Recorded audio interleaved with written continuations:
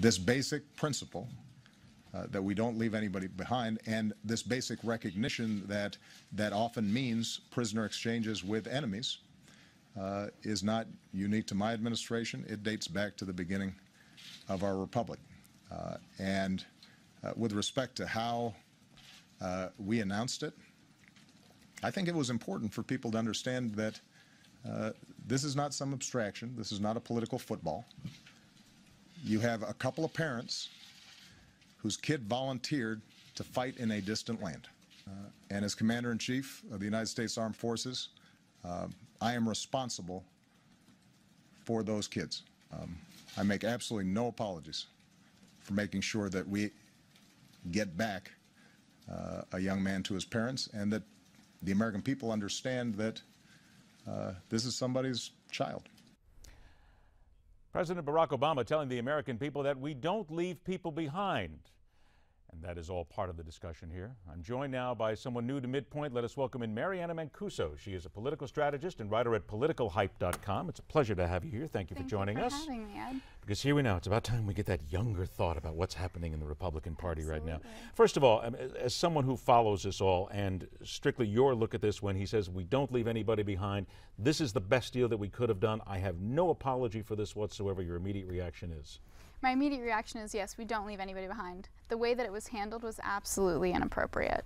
But why then was it handled this way? Don't you think that the Democrats, certainly in the Obama administration, are smart enough to know that they're going to get some kind of pushback on this? Well, you have to look at what was happening in the meantime. We saw that the VA scandal was written all across the papers. That was front page news. The Benghazi committee was being formed and people were starting to look into that. And so the Obama administration wanted to pivot and wanted to turn this into, look, we're bringing somebody home. This is excellent. And that's not what happened. Well, okay, then let's back up a little bit here, because certainly as a strategist, you've seen this, you've worked with the politicians before, and again, this is a question that nobody really seems to want to answer to this point. They kind of dodge it a little bit.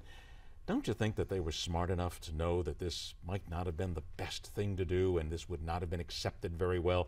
Certainly politicians are supposed to be way ahead of that game, right? Absolutely, you would have hoped. But I think what happened with the Obama administration is they thought that they'd have the party backing.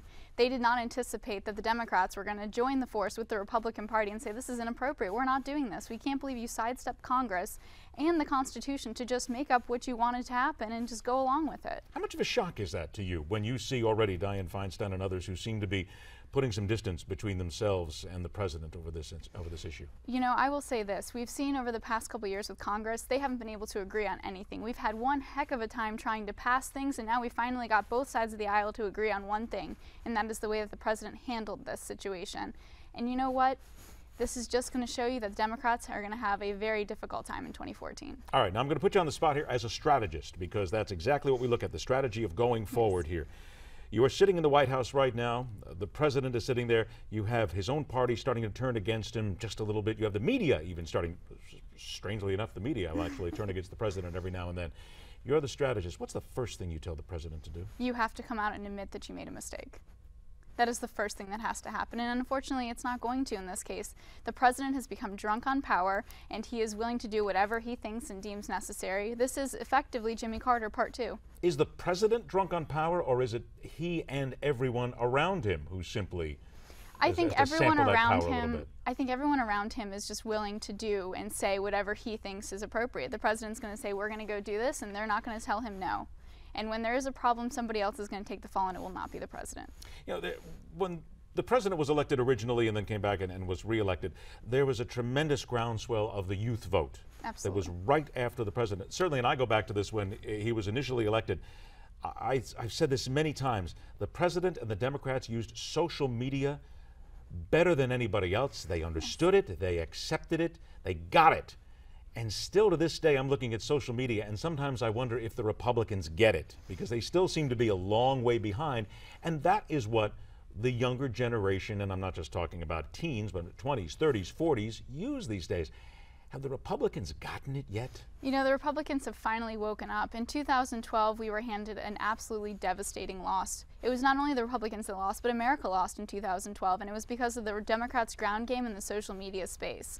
Having worked on Connie Mack's Senate race, I handled all of his social media, and I will tell you time and again we would have won that game had it been in the social media sphere. But the Democrats served the Republicans and the American public something that nobody could fight back on because they didn't know what was going on. And now we've seen them kind of pivot, and now they're really working hard in the social media space. But is social media still that drastically important? If you don't get it, you're going to lose an election? Absolutely. I mean, we see now, if we look to Ted Cruz, who's now making waves about 2016, he's using hashtag Make DC Listen. And that has just gained a lot of traction, and he's gained a lot of notoriety in Twitter as well as Facebook. And people are really looking to Twitter as, you know, a way to break news, a way to talk about politicians. And so it's definitely the space that Republicans are going to have to pay attention to in 2014 and 2016. I think if we're going to talk about a generational gap here, though, we need to talk about certainly just that, the age that comes in here. There is still an opinion from many people, I don't have to even point it out, there could be hundreds of them who say it, that the Republican Party is still a bunch of old guys sitting around. Okay. Is that still the feeling that you get, that some of the younger Republicans still kind of look at it and say, yeah, that's what it is? I think that there's a bit of a tug of war going on between the generations. We have the older Republicans who are trying to keep everything tried and true the way that they've always known the Republican Party and the way that it's always worked for them. And then you have the younger Republicans coming in and saying, hey, this is where we are. We're on social media. We're wanting to get a grassroots effort going on. Why don't you come join us? And we want to talk about social issues. And the older Republicans are just not apt to that. They don't want to talk about it. They want to continue to toe the line that is, you know, small government, and this is how we want it. But the problem is they're not really speaking to the younger generation, and I think the way they're going to be able to do that is by saying, hey, look, we are all for the same thing. We want small, limited government. We are for the NRA. We are for, you know, the right to bear arms. This is what we want, and the younger generation will fall in line. Pick out a couple of things there. You just mentioned a few, but let's pick out 2 or 3 of those that, in your opinion, as a political strategist, if the Republican Party is going to speak to that younger generation, again, to the 20s and the 30s, without hurting their base and what's there right now, what are those issues that they've got to focus on?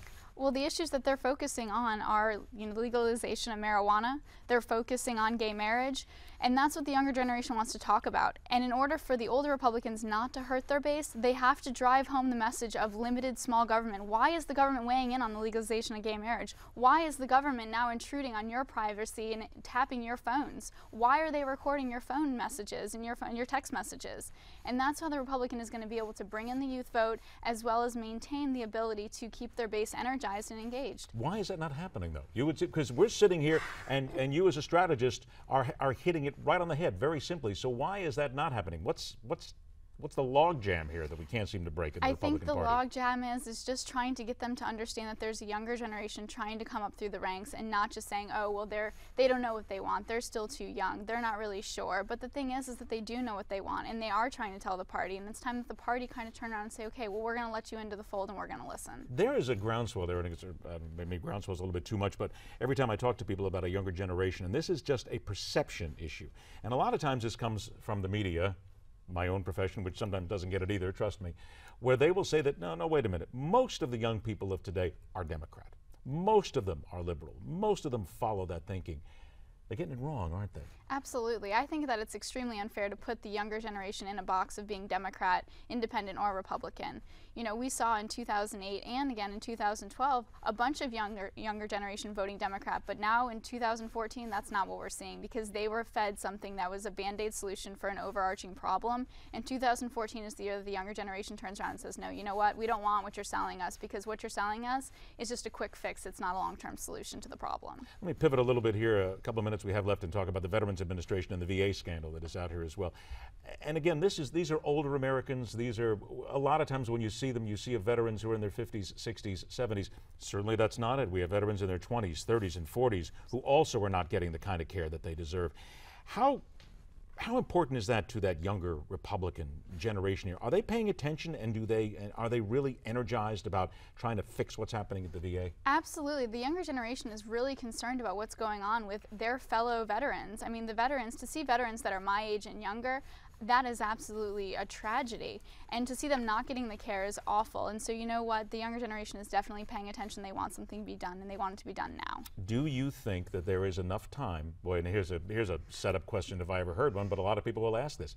Is there enough time for the current standard Republican hierarchy to reach out, grab the younger generation, pull them with them in time, not just for 2014, but for 2016. Absolutely. The Republican Party has definitely begun to wake up. Ever since they woke up with a hangover of Romney losing in 2012, they're paying attention to the younger generation, and they're doing everything they can to make sure that they're included in this upcoming election. I want to remind everybody that the website again is politicalhype.com.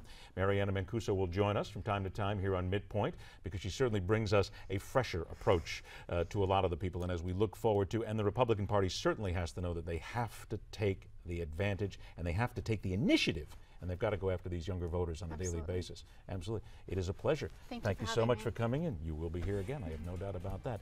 After the break, we're going to be joined by Newsmax TV's Francesca Page with a new feature that we call Checks and Balances. I am someone who grew up in the New York City area, and I still am very emotionally connected to what happened there at 9/11 and in Lower Manhattan. And there is a controversy that simply will not go away in Lower Manhattan, because to some people, this is not just a place where tragedy happened. Some people seem to view it almost as an amusement park. We're back with more right here on Midpoint.